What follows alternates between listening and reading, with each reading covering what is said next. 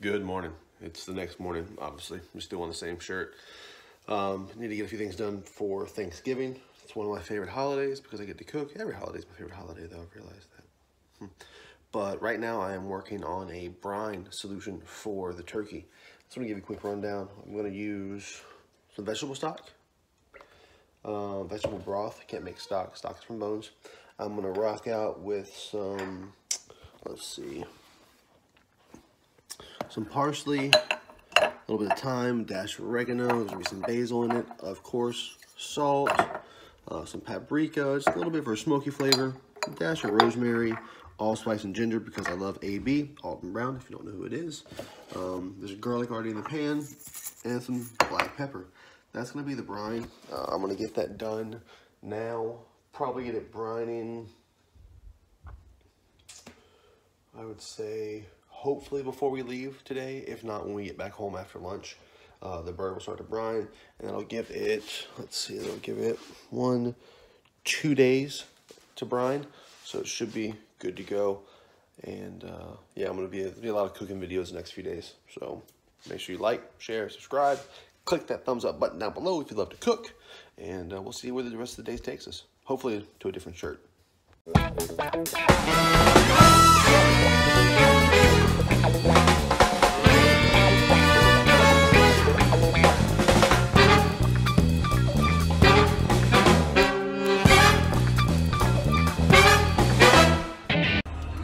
Hey.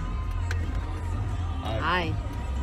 Just left Walmart, going to Whole Foods and finished getting what we didn't get yesterday. Also trying to find that mug. The what? The mug. Oh, yeah.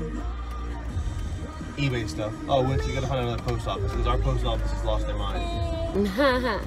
They charge triple to ship the exact same thing. The post office, a little bit further south of us, charged to ship. I mean chocolate bars. I mean chocolate bars. What, made good? No.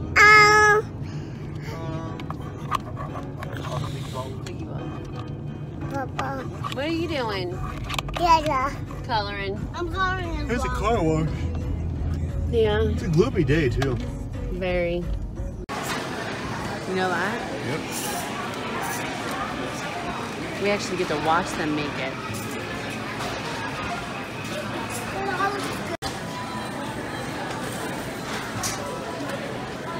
We should get this for Lovely. Mama, Right? what, Mommy? I was just telling Daddy there's Happy Tummy Soothing Ginger and Mint Tea. It's decaf. For me? Oh, happy tummy? Yeah. Yeah. Just the Sprouts? What we have the Sprouts? Mommy. What is it? What do we get at Sprouts? Candy canes. Oh, pumpkin pie, toaster pastries. Pumpkin pie, toaster And we pastries. got chocolate Hold on. trees. And we got chocolate trees. Peanut Look butter for a chocolate post cheese. office. Oh yeah, you gotta find the post office. Here are these. I'm gonna try one. How many things do I have to eat? I want to try Yum. one. They're new. How many? Sprouts always has new stuff, but never anything that we could actually shop for. Yay. Like, we could never do our entire shopping trip at Sprouts, could we? Yay. No. We could go to Whole Foods and get pretty much everything. Maybe a couple fruits and veggies that we don't, or that they don't have, that our other store has. But Whole Foods pretty much has everything that we Yeah. buy on a regular. Mommy. Try what, baby? Just try the pumpkin pie thing. Is that what? See, am there's I a opening Ferrari it? right there. We just passed a Ferrari dealership. She wouldn't let me stop. I told her we could probably trade in the house and get half of one. How many things do I have? But now we're driving to the post office, so we're gonna drive Yay. on the road again. I am getting ready to make my cornbread for our cornbread stuffing or cornbread dressing that Greg is going to make on Thanksgiving.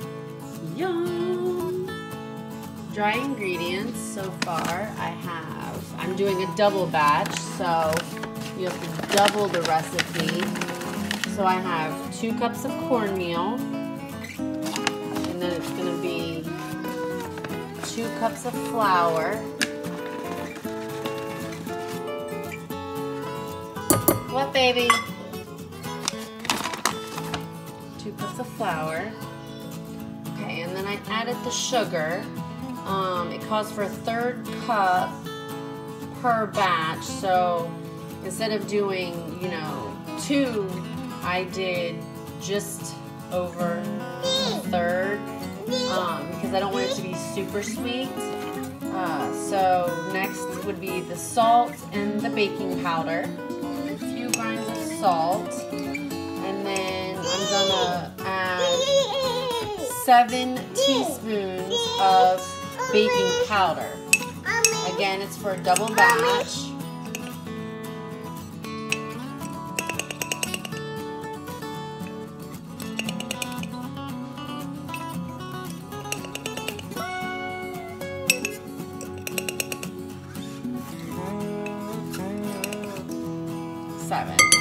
Or you could have done, you know, a tablespoon. I think 3 teaspoons equals a tablespoon.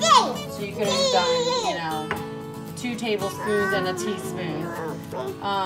Next, we're gonna whisk this, of course, to get all of the dry ingredients mixed in very well.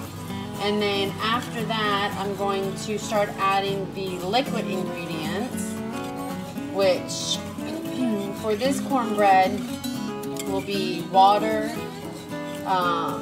coconut oil, and 1 egg. Okay, so I'm melting the coconut oil. Of course, coconut oil comes in the solid state, and you just melt it. I said 1 egg. I meant 2 eggs because of course I'm making a double batch.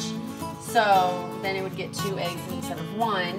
So then once the coconut oil's done, I will then scrape it into here and add 2 cups of water and whisk it. Okay, after all the ingredients are in the bowl, just whisk it until you get a nice consistency.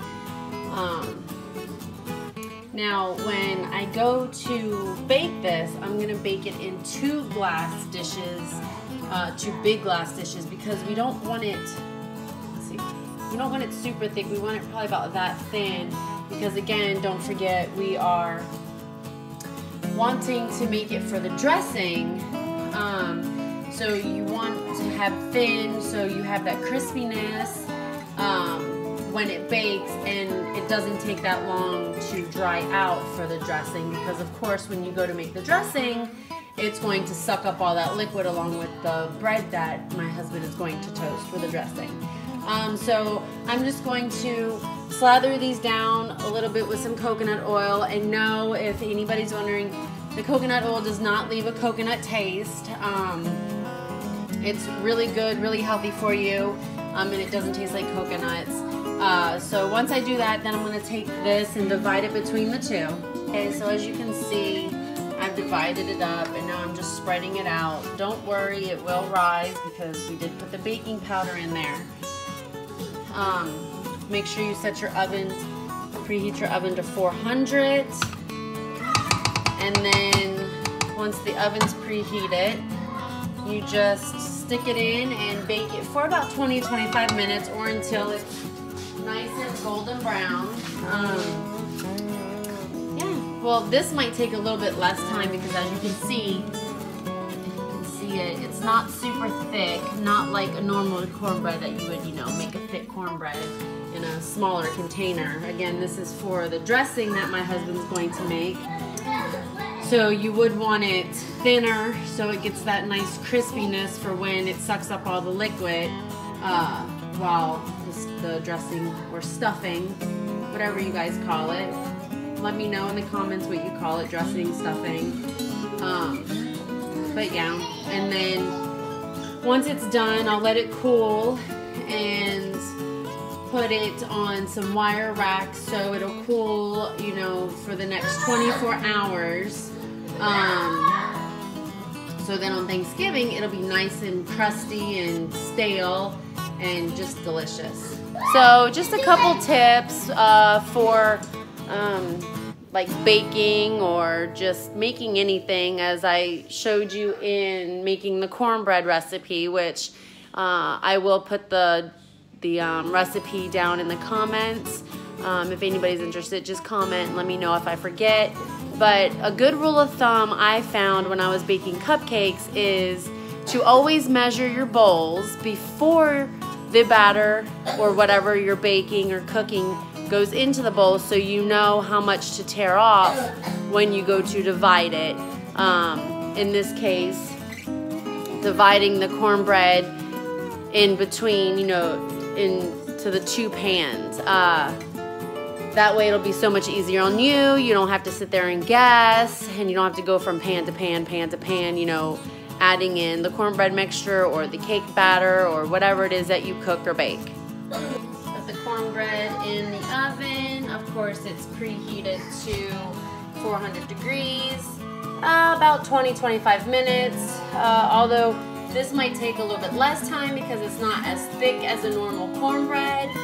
So I'm going to set the timer for 15 minutes and then check it to see if the toothpick or the knife comes out clean, or if it's nice and set up like I like for the stuffing, and then go from there.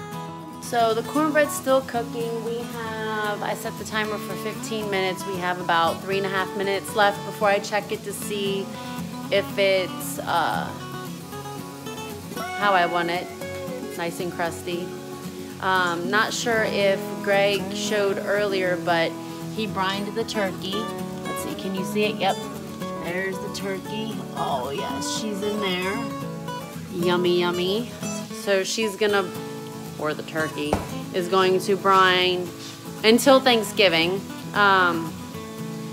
We always brine the turkey every year. It always gives for a juicier turkey. So I'm not sure if you brine, if you dry rub, or how you even cook your turkey. Just leave it in the comments below of how you cook your turkey, and if you brine, if you don't brine, if you dry rub, if you don't dry rub. Let me know.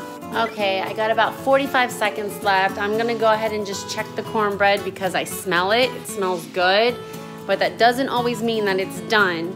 So let's take a look. Okay, so I'm just gonna stick the toothpick in here. It's done. However, it's not as crispy like I'd like. So I'm gonna take and I'm gonna move them up just so the bottoms don't burn, but yet it still gets done a little bit. So the timer went off after an additional 5 minutes, making it 20 minutes, and the cornbread is done. I'm not sure if you can see. The camera's not really showing the nice brownness. It's kind of whiting it out. But if you can see those nice, I'm trying to get my finger in there without burning myself, the nice brown crispy edge.